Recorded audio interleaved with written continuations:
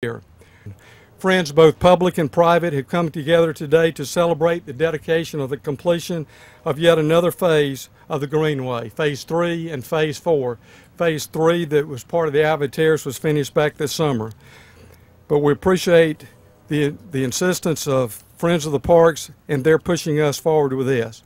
While I'm at the podium, I'd like to recognize some of our partners. Our funding partner, Federal Transportation Enhancement Funds through the Department of Transportation, and our commissioner will be introduced in just a few minutes. But Russell McMurray, who is here with us today, is the DOT district engineer. T funds in the amount of $1,899,000 have been provided through that grant project for this, with local match of over $510,250. Our architects and engineers, Jordan Jones and Goulding. Don Allen, President and CEO of JJ&G, could not be with us tonight, but Ben Williams with JJ&G is here with us tonight, and also Brad Jones. Darrell Rochester with Rochester & Associates, and Brian Rochester with Rochester & Associates as well were our engineers.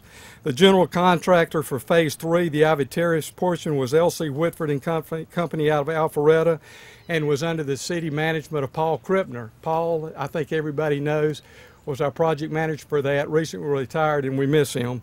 And Phase 4 connector, Triscapes Landscaping out of Cumming, Georgia, and Quinn Martin and his wife are here with us tonight, and we're glad that he's here to celebrate in this as well. And Barkley Fouts, where's Barkley and his family of kids? I think Barkley Fouts served as our city's project engineer on this project here and brought us through it as well. But we're so thankful for the partnership that has been formed today, and we appreciate you being here tonight.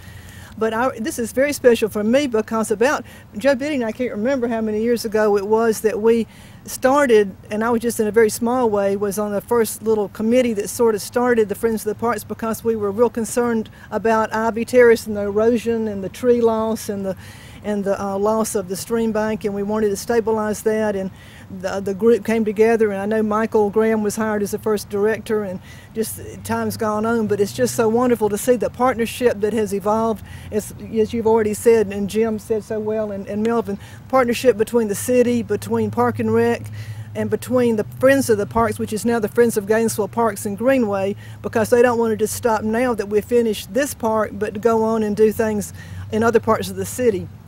We appreciate the people from the Department of Transportation. I remember years ago starting to talk about the possibility of the T grants. They came through. They've been wonderful for us, and we couldn't have done that without the Department of Transportation.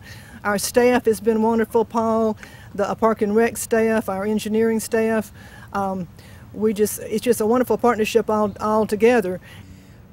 The dedication of the Rock Creek Parkway Greenway today ties in nicely with 3 of the 15 big ideas of Vision 2030. First, the Green Space Initiative. By 2030, it is our goal for Gainesville County to have the greatest amount of protected green space, which includes parks, recreation areas, and privately owned open land, of any urban county in Georgia.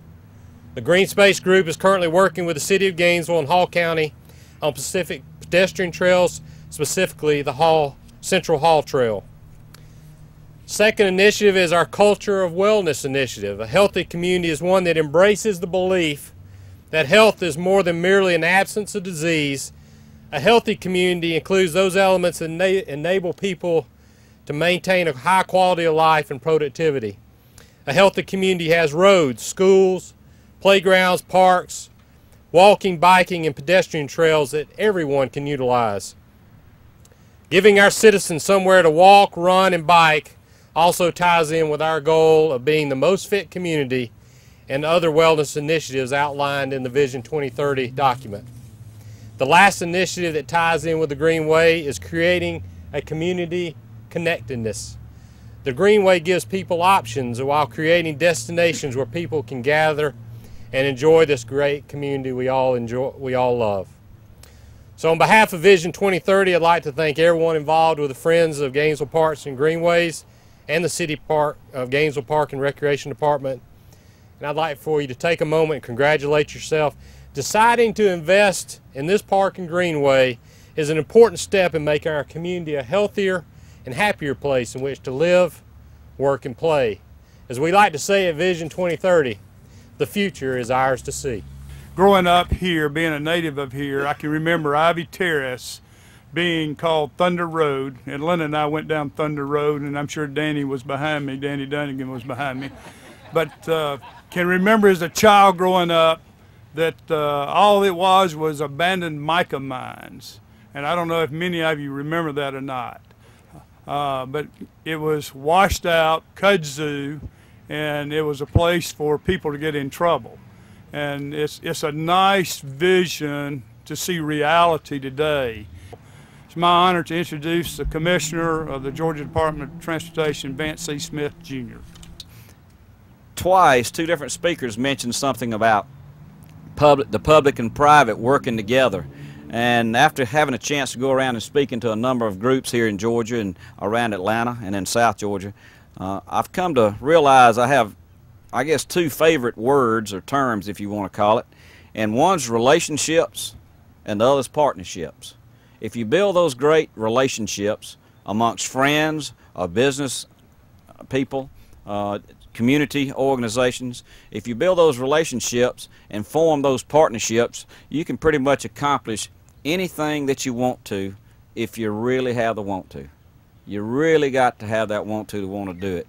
And that's the reason I think if we stay positive, whether it is kind of tough economic times or things are a little bit slow, but if we have that dream and that destination that we want to reach, I think if we continue down that path and stay positive and build those relationships and partnerships, we can certainly do that.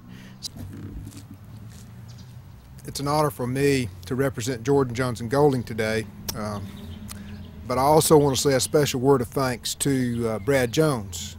Brad is the landscape architect who's been involved through the majority of this project in the time that we've been involved with it over the last 8 years. And it's good to see a project of this type come to completion. We are ready to cut. Ready when you are. You want to cut it? Sure. All right, here we go. All right.